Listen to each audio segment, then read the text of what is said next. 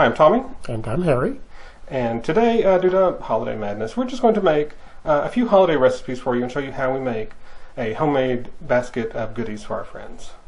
And then we're going to make one final recipe, and that's a little bit more for a party.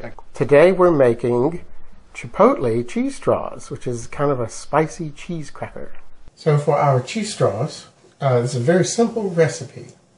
All it requires is some sharp cheddar cheese. I like extra sharp cheddar. Gives it that little extra kick. A stick of softened butter.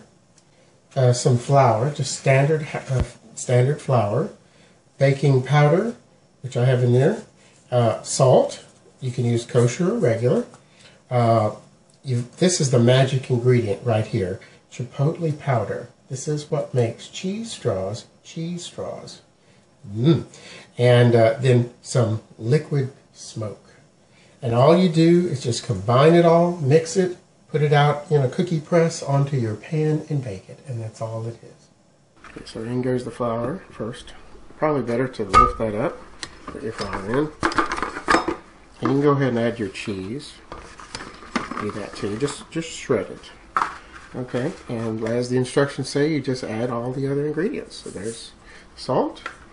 And there goes the baking powder, very important, so it'll rise. And this ever important chipotle powder. And finally liquid smoke. So, and you can't forget your butter. Use a good quality butter, please. And that's it. Put in there, need your dough hook. Lock it into place, start it off slow. And you're gonna need a rubber spatula.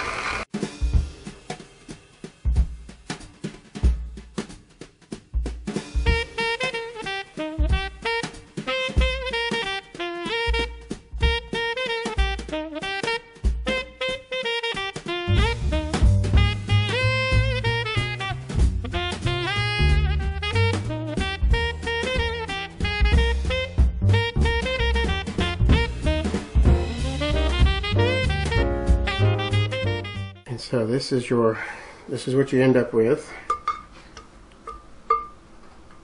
It's in pea-size bits, but you just squish it together, you see, and it makes a dough. Okay? And so that's why we use the cookie press to press the dough tightly. Right. So now that we have our dough ready, we just take our cookie press, and I just bought this at a local department store, and the recipe says to use what they call a hound's tooth. See? Like that. And it'll come out in one ribbon then. And so that's probably the best thing, and I've been doing it that way for years, and it always works out well. So you take yours and you just by hand put it in your press.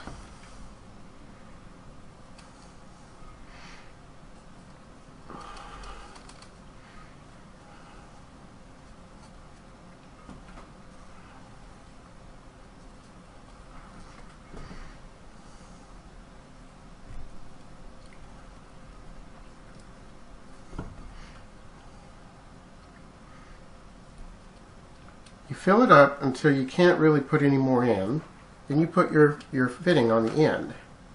And then the cookie press does the rest. Okay? And so we just turn it around so the handle will start gearing down, and see what it does. It's starting to press. And it's going to compress those bits into one piece of dough then. And it's eventually going to come right out there. Let's see, let's make sure that's doing well. I think it is. So our die cut template cracked, and so we had to change to a different template. I think this is actually going to work out well. They're already going to be in pieces. Okay. So, anyway, you just pump it out there, and that's it. That's all of it. And so what we did is we switched to this fitting. It has 3 rather large openings. And it comes out like this, and probably what I think I'll do is just sort of spread them out where they're sort of flat. And I think they'll bake okay. What do you think, Tommy? That looks like that should work. Okay. Usually we have to refill this about 3 times per batch. Mm-hmm. Go ahead.